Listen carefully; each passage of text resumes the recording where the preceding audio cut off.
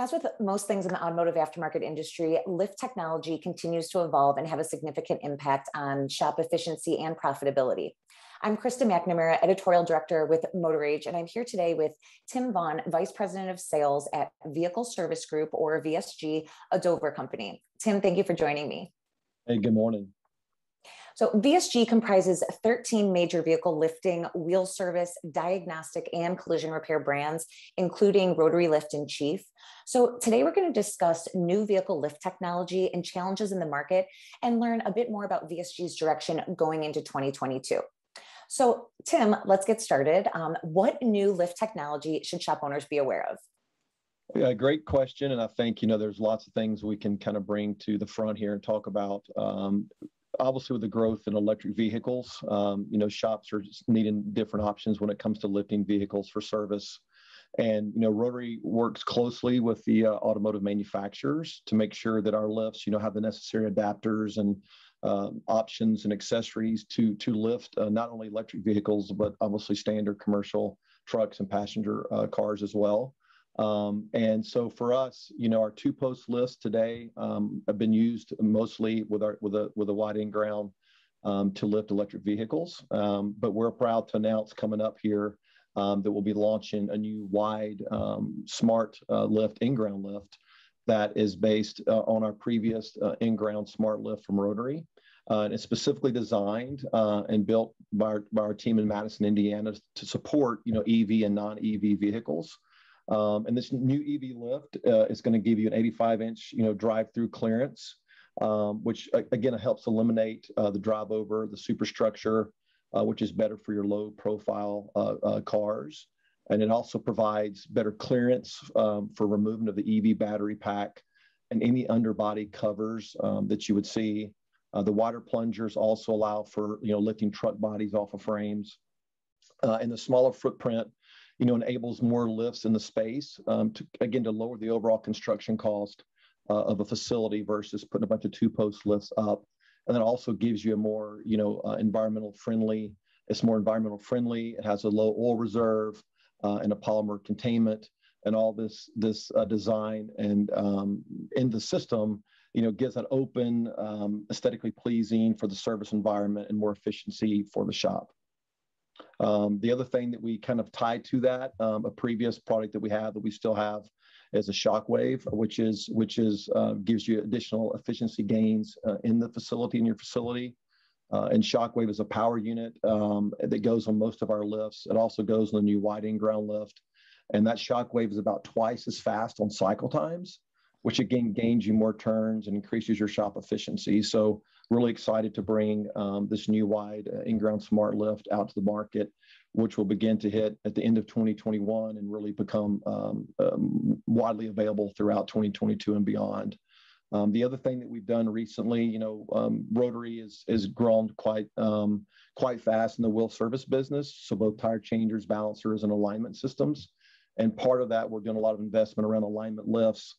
We recently introduced earlier this year the Aero 22 lift, which is our new high capacity 22,000-pound open front alignment lift, which is engineered to support both alignment for passenger cars as well as for commercial trucks. It's got many great new features, includes a 9,000-pound capacity jack on the front and a low profile 15,000-pound rear jack. And again, this is a tremendous complement to our alignment systems that we have as part of our overall wheel service offering. We're also big in, wireless technology has kind of really changed, how technicians work in the shop, right? The same thing for us. I mean, we've invested heavily in wireless technology as a business, and we've kind of taken that to the next step when it comes to lifting technology. And we've got some, new wireless remotes when it comes to our heavy duty equipment, like our mobile columns, our updated Rotary Mach Flex mobile columns, as well as our Mod 35 in-ground lifts now have that wireless technology and that pendant. It makes it easier for technicians to walk around the shop and not tied to a big control panel somewhere away from those lifts. They can operate those around the vehicle. Again, it kind of drives that shop efficiency that technicians and shops are looking for. And I guess the other thing we always like to say, right, when it comes to lifts is that always make sure that you have the right lift sized for your job, for the equipment that you're servicing in your shop. Again, so capacity, the site, the size of the vehicle you're working on, making sure you have the right adapters and accessories really kind of help complement and round out that lift offering that you have for your bay or for your shop that you're looking for. So, Tim, you touched on electric vehicles and the importance of efficiency. What are some of the other big challenges that your shop customers are seeing? So again, good question. Shops are still seeing technician shortages, and we've seen some of that obviously increase the last year or so around the pandemic.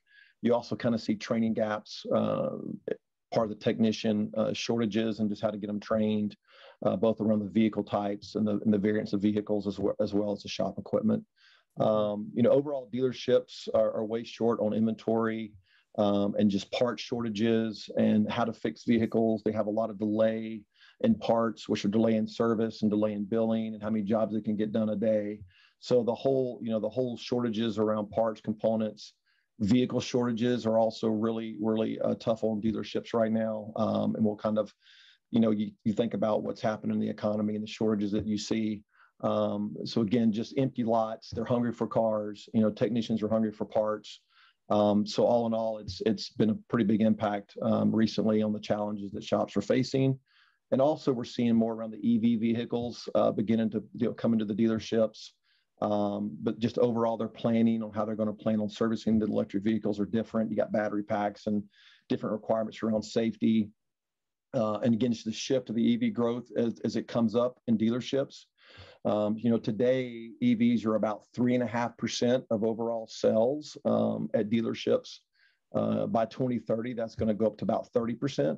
So you're going to see a big shift in that serviceability and how they're selling cars and servicing cars as you continue to kind of look over the next 9 to 10 to 15 years.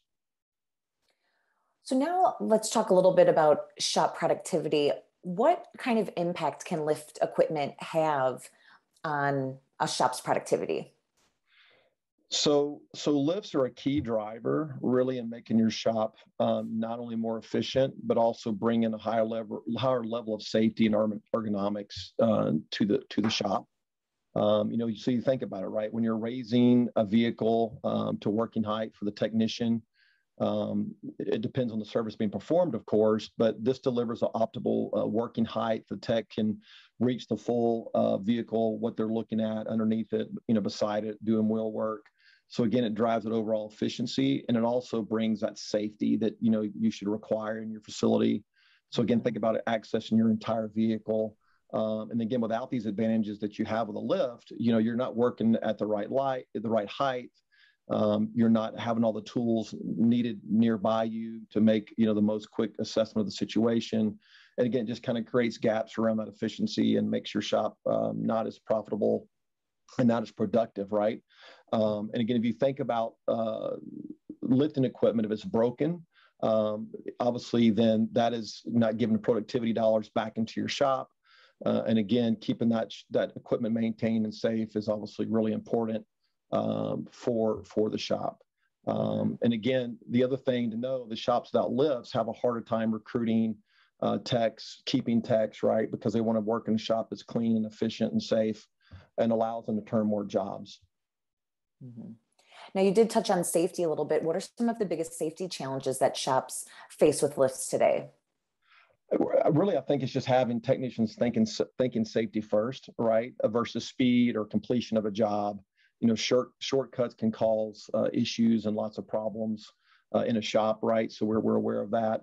And, we like to call it lifting it right? Versus, not lifting vehicles properly and making sure you have the right tools, whether it's the adapters or accessories or other things can obviously impact the safety of the lift.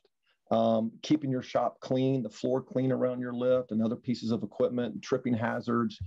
So cleanliness is also part of that safety when it comes to shop. And the other big thing is obviously regular maintenance. Mm-hmm. So again, you want to make sure that, regular maintenance is a key aspect of not just safety, but a long life of your equipment, all your equipment. Rotary, we have a very large and best-in-class distribution and service network. And our partners can help you keep your lift working in optimal working order. And so it's really important that, you think about that efficiency, keeping your lift operational. And then again, if you're looking for, lift, our lift partners, you can find that through our website. And you can schedule those service providers to come out and help you keep that equipment maintained, again, to work as efficiently as possible. Great. So now let's talk a little bit about the market as a whole. How has the pandemic impacted vehicle service business practices, including for VSG? I mean, obviously, everybody knows. I mean, COVID, the pandemic, has really affected our lives, every aspect of our lives, right? Our business is no different, and how we do our jobs on a daily basis. And I think first and foremost for us, safety of our employees, and whether it be in the field or in operations, has been our primary focus. A lot of our business has worked really hard. Our whole business has worked really hard to drive that safety across our business and maintain that focus. But overall, the pandemic has really created a volatility in the market. We see it every day. Whether you're going to the grocery store, you're going to buy something from your local home goods store, it doesn't really matter, right? I mean, we've seen a lot of supply chain constraints, component shortages, from electronic to just general parts. We kind of talked about that before, kind of what's affecting the dealership market. We're seeing the same thing on our manufacturing side, right? Just the high cost pressures across the board. Again, we talked about component shortages. Logistic pressures have been very significant, long delays in receiving goods, and anything that arrives by container. Now you're seeing extraordinary delays. Also, high cost are definitely impacting that as well. Again, just really lots of confusion in the market around supply, ergonomics, logistics pressures, and then just maintaining all that, and then again keeping our team safe, right? So all that kind of goes together to kind of create the plan we have as an organization to work through those challenges. Mm-hmm. So what are some of the main business focuses for, VSG going into 2022? So look, first off, we're really excited about 2022. And I would say that, kind of some of the things we've talked about that's been kind of slowing us down a little bit the last year and a half. We've been working towards lots of great things. We're really excited to be talking about an increase in output of all of our factories. VSG is a leader in global manufacturing of vehicle service equipment, both lifts and wheel service equipment, as you mentioned before. And we're really excited about the expansion we have ongoing in our Madison, Indiana facility. Mm-hmm. We make a lot of our products there in that facility for the U.S. market. And we're bringing online, as we talk today, actually, a big plant expansion, which will house a new state-of-the-art paint line. It will also give us some additional expansion in the facility. And we're going to be using that expansion along with other actions to drive additional output of volume and capacity out of our Madison, Indiana facility. We're really excited about that and driving that capacity to support our customers and our partners and the demand that we see for our great products. We're also really focusing heavily on, we mentioned it briefly earlier, about our strong growth in our wheel service products. So that will be both, in our wheel service tire changers, balancers, our aligners. We also mentioned the alignment lift like the Aero 22. We have other great products coming out on our wheel service business, and all that we mentioned before. We're really excited about, again, getting that out to the marketplace, into our partners and our customers' hands. And then we have additional new products that we'll be launching in 2022 around the lifting business as well. So again, a lot of great things that have been going on with the business, even though we've been kind of locked down somewhat the last year and a half. As a business, we've really been focused on new products, enhancements to our channel, our plant expansion, our facility expansion, and again, strategies around how to grow the business and support the demand that our customers are asking for. One of the other big things that we've done as a business, we've invested heavily into more digital platforms. And again, these platforms are kind of to bring our customers and both our partners and our end customers quick access to needed information, right, about our products, that whether it be how our partners, access data that they need out of VSG, their business information. We've also, we're launching a lot of training we call LMS, learning management systems. So online training, both for our partners, for both sales and service, as well as for our end customers, in an easy, quick way to get access to training material, on equipment and service, et cetera. We're also launching QR codes to all of our equipment, which is also very exciting. So as the world kind of goes digital, people are used to accessing stuff digitally on their mobile devices.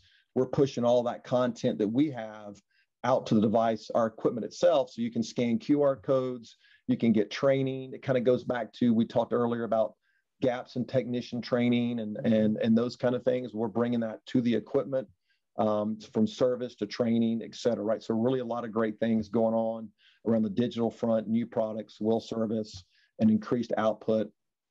And I guess, overall, our business is just really looking forward to hopefully getting back to a more normal operating mode, right? I think we're all kind of really excited about that. The last year and a half has been difficult for everybody, and including ourselves, and proud of our team and how we've kind of come through this even stronger than before we started, and really looking forward to making all those plans and actions, really kind of hitting a running sprint mode in 2022 and seeing where it carries us beyond 2022. And I know everybody's ready to get back to a more normal operating mode, and really looking forward to executing all the strategies we have in place to see where that goes. Mm-hmm. Well, getting back to normal, you're going to be attending SEMA in person. The company is exhibiting. What can attendees expect to see? Yeah, we're really excited about SEMA. We love going to the show. It's a great show. Great interaction with our customers, both our partners and our end customers. We will be at SEMA. We're going to be in the South Hall. We have a nice 50 by 100 booth at SEMA. We'll be bringing some of the products we've talked about today: the new wide in-ground, alignment lifts, our wheel service equipment, our great 2-post and 4-post lifts. Chief, our collision business, will also be in the booth. Really looking forward to kind of bringing everybody back together for SEMA. Again, we'll be obviously keeping safety in mind as we kind of work through the show, but we'll have a great team. I know a lot of other suppliers are excited about being at SEMA. Hopefully our end customers are being there. And to me, it's really, I think, celebrating about being open, supporting the industry, and really looking forward to hopefully seeing a lot of people at SEMA for sure. Great. Well, Tim, thank you for your time today and going over new vehicle lift technology opportunities, also challenges, and for insight into VSG's focuses going into next year. Hey, thank you so much. I really appreciate your time, and have a great rest of your afternoon. For more information on Rotary, visit rotarylift.com. Thanks for watching.